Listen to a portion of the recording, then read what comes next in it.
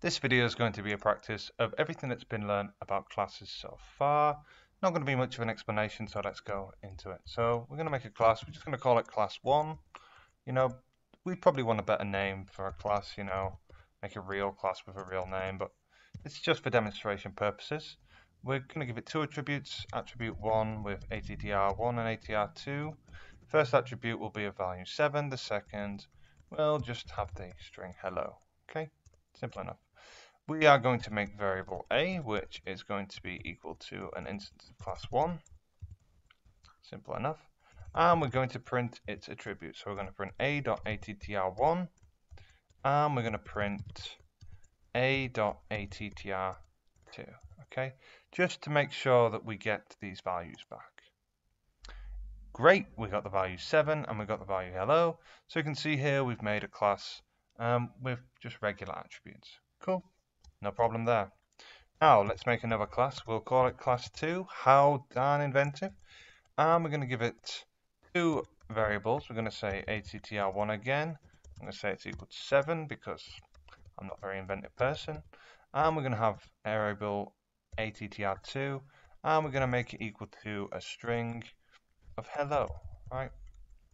And we're going to pass in a function now that's called, we'll call it funtime, and it's going to print out a line of code.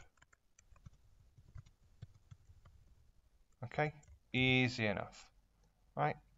This is just to demonstrate that classes can use functions, and we're going to make variable b equals an object of class 2, and we're going to just use the function funtime. So we're going to say b.funtime. Easy enough. And when we run this, it should print out the words or the string, a line of code. Right? What happened there? Why did funtime not work?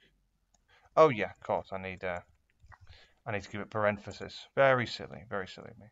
There we go. A line of code. Simple. Print it out. It has worked. Make sure you put a parenthesis in your functions. They are not classes. Very naughty of me there to forget that. Now then. Let's say we want to make a new class called class 3, and we don't want to keep repeating this. We want all of this to be in class 3. Yeah, cool.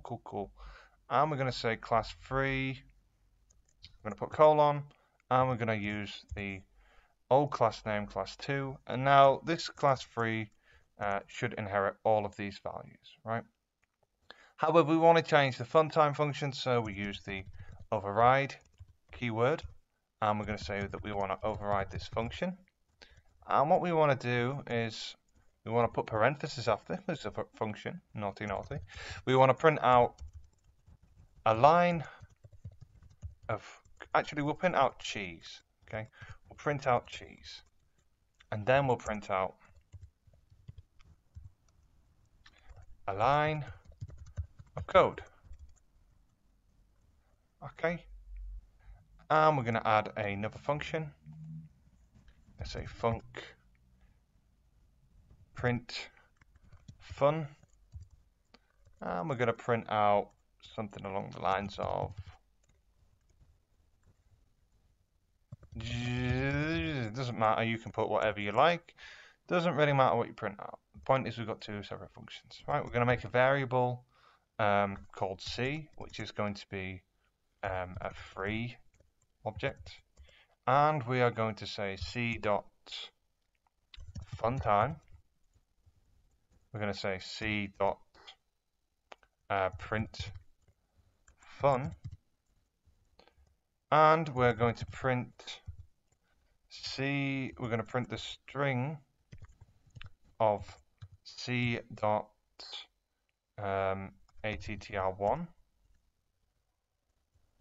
plus c.attr2, just to make sure that it's inherited everything. All right, let's run that.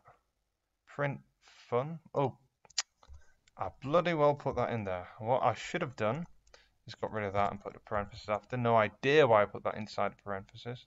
That should work now.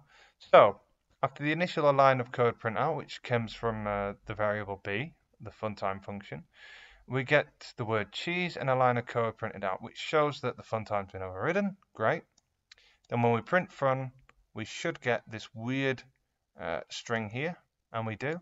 And now we should get, 7 plus hello concatenated with hello. 7 hello. There we are. So you can see that this has inherited everything from 2 successfully, and we've overridden the funtime function. Simple enough, not too hard to do, right? Now, the last thing we need to do is show you how to use a new initializer or make a new initializer. So we're going to say class for, and we're not going to inherit this time, we're just going to make that into a new class. We're going to say that the first value, so we'll say that we've got attr1, and we're going to say that it's an int, like this, using the question mark after. We're going to say variable attr2 is equal to a string, simple enough. And to initialize it, all we've got to do is have attr1, we're going to say that that's an integer, and we're going to say attr2 will take the argument of being a string, and quite simply inside of here we're just going to say self.attr1 is equal to attr1, and self.attr2 is equal to attr2. Okay, easy enough. Right. Now, let's say variable b, wow, how inventive I am, is equal to what we're going to say 4. We need to initialize it with a number, I'd imagine. So we'll probably say attr1 is going to be 22. And we'll say attr2 is equal to some string aliens.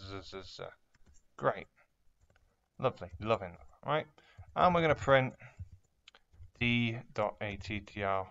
Oopsie daisy, I didn't put the 1 there. And then we're going to print d.attr2. And that should print out 22 and aliens, unless I've made a mistake, which isn't that unlikely. And I haven't, fortunately, so I get 22 and aliens. So that's it. I'll just have a little quick recap. As I say, I'm not going to explain it. This is just so you can see everything we've learned, more or less. And yeah, here's the creation of a normal regular class. Got its 2 attributes.